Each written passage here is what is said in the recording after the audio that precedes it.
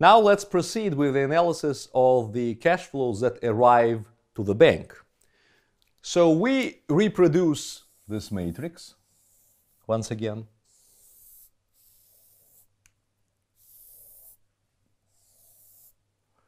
So this is probability 0.64, this is 0.16, this is also 0.16, and this is, I will use the red marker here, just 0.04. And remember that the bank contract with the borrower is this monitored contract. So the bank gives 6, monitors, but requires back 7.5. Remember, I told you that borrowers are indifferent. So before, when the bank did not exist, borrowers engaged in a debt contract of liquidation that has a face value of 7.5. Now we see that for now, and this is important, then the bank charges them as high a face value as it would if that would be a debt contract of liquidation, but the bank also monitors and pays some money for that. Well, let's see how this goes. So in this case, we have 7.5 plus 7.5, so the bank pockets $15 million. Now here we have 7.5, this is from the project with the high state, plus 5, this is from the project with low state, because we monitor, that's the key story. So that brings us 12.5. The same story is here, 12.5. And here we unfortunately have just $10 million because this is 5 plus 5. Now, that's what we got. Now the question is, remember I said that with on the side of borrowers and bank, everything is clear. Now, the only sort of unclear thing is that why would borrowers put up with the fact that the bank monitors them and still charges such a huge F? But that's another story, and we'll talk about it just a little bit later. But for now, the key story is how to induce these small investors to deposit money with the bank. So the question is, what is this delta? The delta, remember, is that we take in 100 and then we pay out 100 plus delta. So let's keep in mind this. I will say a few words and then I flip over and then we'll see. Look, my idea is the following. In this red square, unfortunately, we know right away that nothing good is happening there. Maybe there is the bank may go bankrupt and then depositors can get nothing. Everything goes to the lawyers because this is a debt contract of liquidation. So we will try to find the situation in which, and also we know that in this big box, everything goes fine. But our job is to make sure that in these boxes, the bank exists and delivers on its obligations. Maybe in these areas the bank does not make money, but that's all right if it stays here. Let's see how that proceeds. I will say that I pay back to the people 100 plus delta, and if the bank delivers on its obligations in all these 3 boxes, in one big one and these 2 long ones, with the exception of the small red box, that happens with what probability? Let me go back for a moment.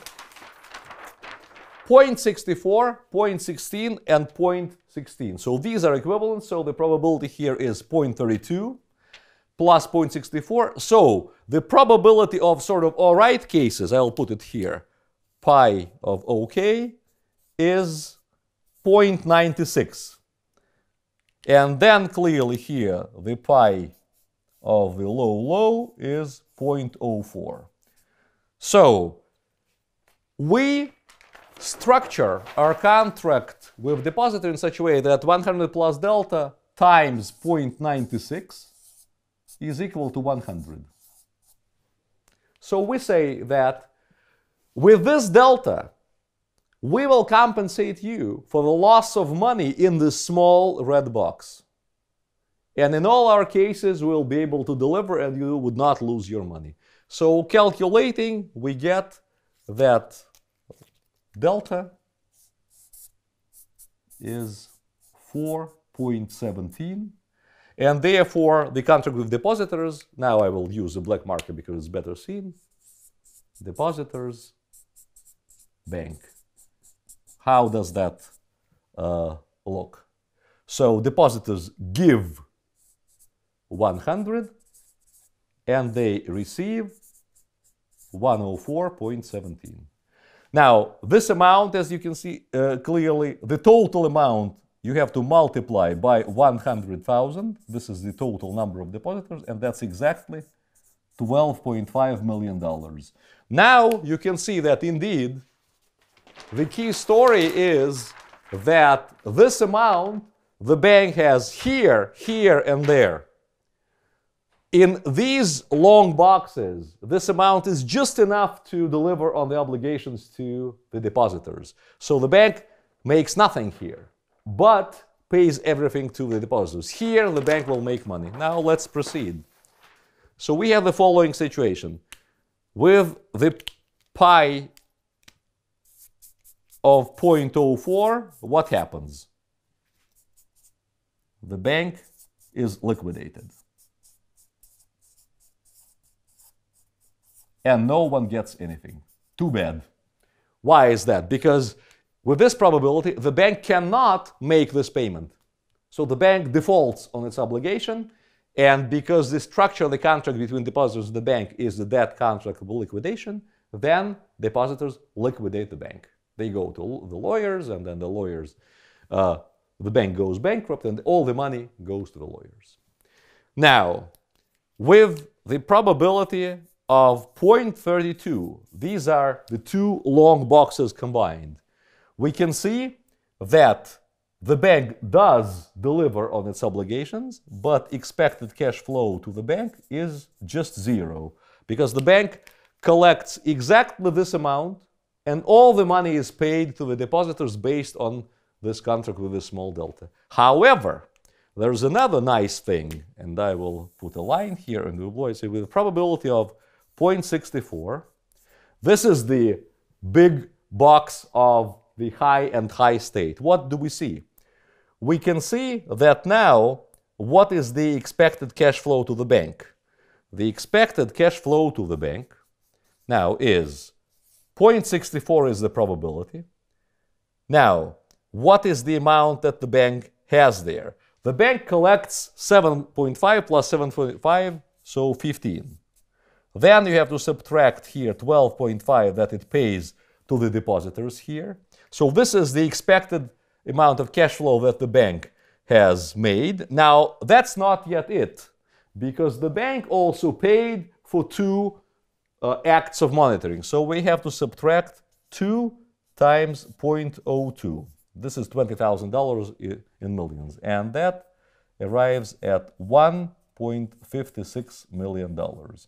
This is the amount of money that the bank makes given this setup. Well, this is a nice amount given the numbers here. And now we arrived at another interim stop. We can say one more local happy end. The bank engaged in a scheme that we described, and in the scheme, borrowers got financing, depositors got a contract that we described here. The bank made a significant positive profit. That's great. Now, the problem is, however, that neither the depositors nor the borrowers improved their contracts a bit, because they, in monetary terms, would have exactly the same if they communicated directly without any bank. And then the question arises, well, you, dear bank, did great. Why would you share a bit with us? Because, you made quite a bit of money. And the key story here is that if the bank did share, let's say, I will go back to this, paid a little bit more to the depositors, now you can see what would happen. In these long boxes, the bank would not have raised enough money. and therefore would have gotten liquidated.